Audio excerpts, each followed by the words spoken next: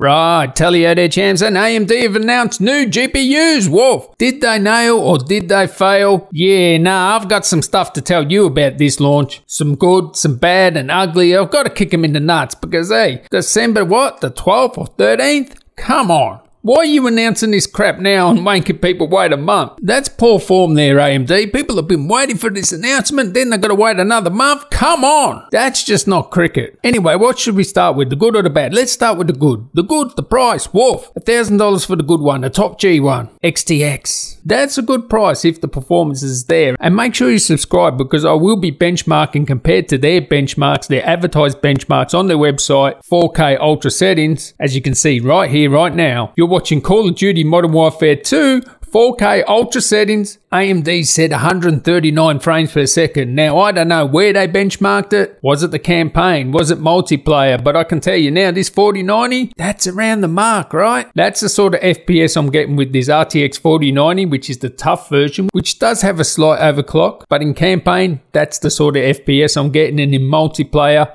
a little bit less at that sort of 4K. It would depend on the map. I don't know where they tested it, but 4K ultra settings or max settings like they say, pretty much the same as a 4090 if their claims are true. Same with God of War 2, they're claiming 98 frames per second. RTX 4090 at 4K, I can tell you now, stay tuned for that video tomorrow, you'll see. It's around that sort of mark with the 4090 at max settings too, right? So again, cherry picked. But if those performance metrics are right, it's with a 4090 at least in that cherry pick sample there. But given they didn't compare it to the 4090 and how much cheaper it is, makes me feel this is a little bit sus. Maybe they don't have the performance, but yeah, nah, maybe they're just playing possum and just bluffing us and they'll come out and it will be, yeah, look, 4090 performance for $1,000. But I suspect it's the former there. Given that AMD usually price their products where they think they sort of sit in performance scale compared to other products. But you got to remember, it's a lot cheaper for AMD to, you know, produce these sort of chiplet designs, especially when they're not giving us the fastest, best memory as well. So maybe they can just undercut, who knows. Also, I love the interface on these cards. USB-C, DisplayPort 2.1, Wolf.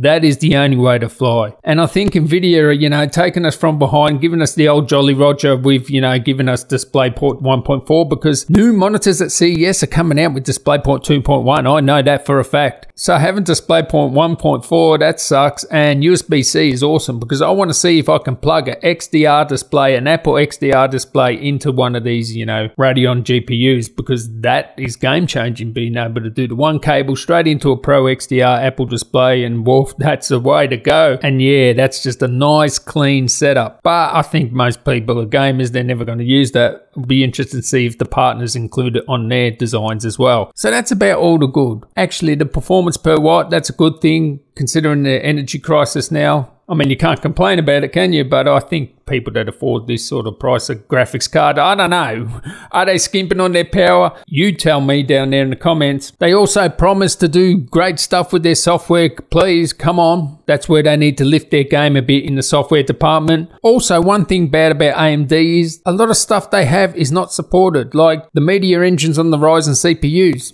Not supported in Adobe. The new media engines on these GPUs, the AV1 and all this, it sounds good, right? But if it's not supported in OBS or Premiere or whatever software I'm going to be using, what's the point of it, right? It's good that it's there, but they need to go to developers and help them implement it into their software because otherwise it's just useless. I will say, yeah, all right, the price is okay considering inflation, etc. You got to remember it's a lot cheaper with chiplet design and they're not using GDDR6X, they're just using normal 6. So they are doing some cost savings there, and we know on the software side they're not as good as NVIDIA as of today with fixing stuff and updating their drivers and implementing stuff into, you know, other people's software and that. NVIDIA are really good with that. Yeah, we'll have to wait and see here. Stay tuned for my benchmarks tomorrow. I'll catch you in the next one, guys. Tally ho.